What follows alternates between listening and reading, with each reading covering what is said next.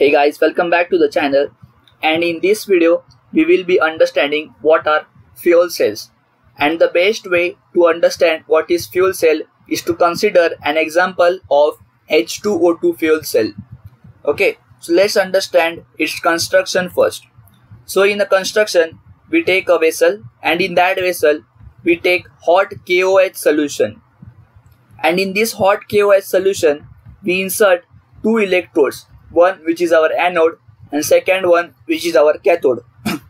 Now these anode and cathode electrodes are made up of porous carbon with platinum. Now why platinum is taken? Because platinum acts as a catalyst, and due to this it fastens the reaction. And now these carbon plus platinum electrodes are not going to react. So who is going to react?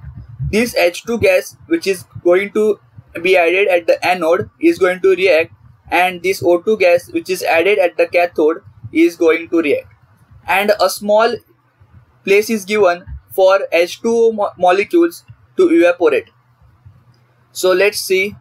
First of all, you need to keep in mind is that this H2 gas is a fuel and this O2 gas is an oxidizing agent. Now what is the meaning of an oxidizing agent? Since O2 gas is an oxidizing agent, which means that it will undergo reduction, and it is obvious that at cathode reduction takes place. So let's understand the cell reactions ahead.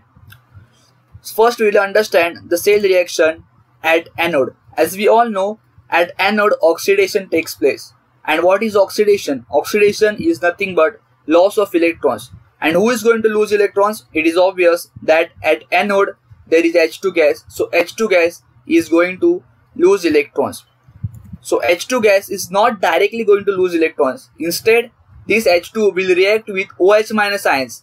From where do we get this OH minus ions? Is this KOH solution will dissociate into K plus and OH minus. So this H2 gas will now react with this OH minus ions and will give us 4 H2O water molecules plus 4 electrons. Similarly, at the cathode, what is going to happen is that reduction is going to take place, and reduction is nothing but gain of electrons.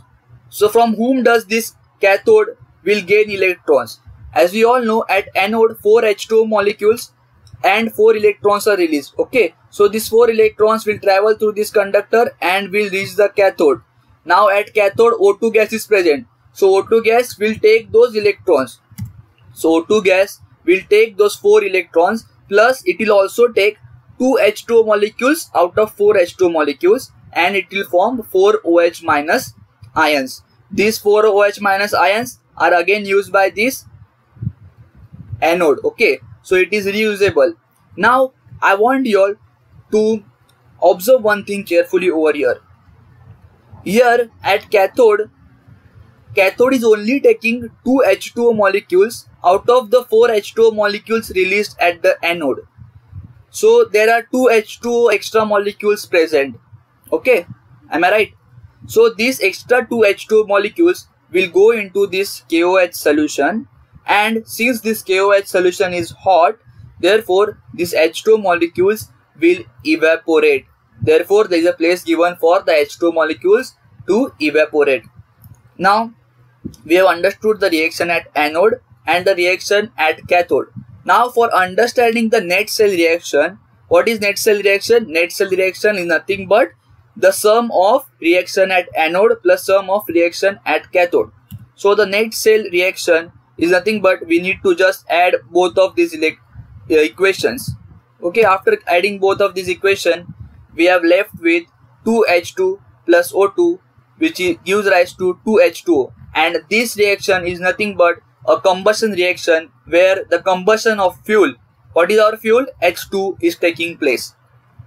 Now moving ahead, let me tell you all that this cell is going to work as long as you provide H2 gas and O2 gas. So as long as you provide H2 gas and O2 gas, all these reactions are going to take place.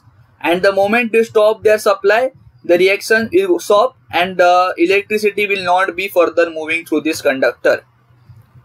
Now let's understand its standard cell potential. Now what is cell potential? If you don't know what is cell potential, then I have already uploaded a video. You can find the link in the description box. So the standard cell potential is nothing but the cell potential where under standard conditions. So what are standard conditions? The electrolytic solution is present in 1 molar. The pressure is 1 atmospheric pressure and temperature is 298 kelvins. So with the help of this Nernst equation, E0 cell is equals to E0 of a cathode minus E0 of a anode. We get to know that E0 of a cell is equals to 0.4 minus, and since E0 of a anode is always minus, therefore this minus minus becomes plus, and we are left with E0 of a cell is equals to 1.23 volts. So the cell potential under standard conditions is 1.23 volts. Now moving ahead, let's understand its advantages.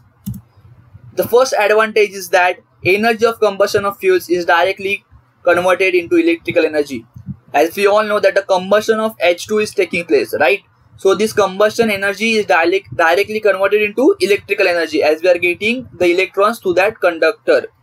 Okay, whereas in the galvanic cell we were seeing that chemical energy was getting converted into electrical energy. So this is the difference between the galvanic cell and the fuel cell. Moving on to the next point, no discharge of electrodes taking place, which means that the amount of H2 and O2 gas we supply, that much amount current we will get. Okay, whereas in the galvanic cell what was going to happen is that electrodes were deep into the electrolytic solution and they were getting decomposed and they were all being shrinked. So we need to replace the electrodes. Here we don't need to replace the electrodes. Here the amount of H2 and O2 gas we supply, that much current we are going to get. The third point, it is that non-polluting. What was the product you have seen over here? That H2O was released into the air. Okay, we have shown now that H2 was allowed to evaporate. So H2O is released into the air, which is non-polluting. Therefore, this fuel cell has the biggest advantage over galvanic cell, that it is non-polluting and it is good for our atmosphere. The last and the most important, that its efficiency is 70%, whereas the efficiency of thermal plants is only 40%. There's a mistake over here. It is only 40%.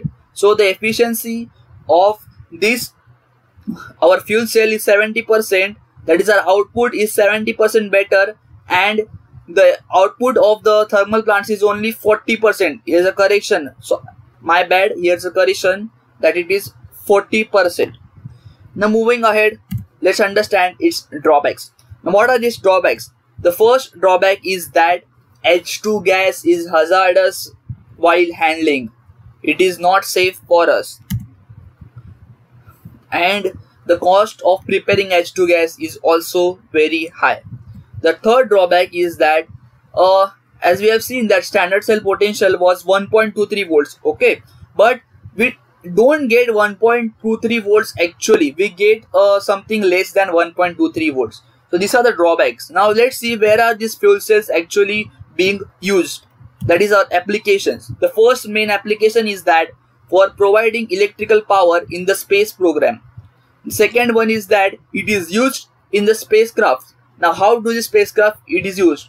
It is used by the astronauts for producing drinking water for them. And the third one is that it is used in automobile industries for certain experiments. Moving ahead with the fourth point, that is, it is used in some of the power generators, but the cost of these power generators is too high.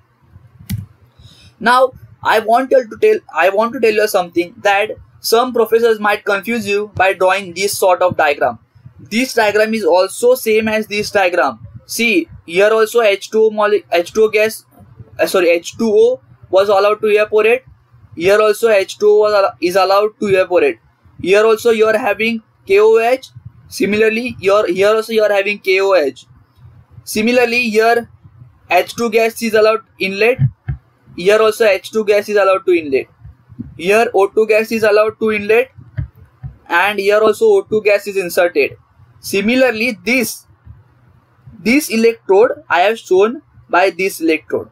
Okay, this is for the better understanding, because in the Maharashtra government textbook this diagram is given. Okay, so this porous carbon which is made up of platinum, here also this is the same thing, which is porous carbon impregnated with catalyst which is platinum. And I want to tell you guys that this diagram is actually for the simplified diagram, and it is for your better understanding. But if you see conceptually that this is the correct diagram, so I prefer to take the difficult one and help you all to understand, but I don't want to teach with the wrong diagram. Okay, this is also same, but actually this is just a simplified version, and it is not the proper way actually to teach the students. So guys, this was all about your H2-O2 fuel cell.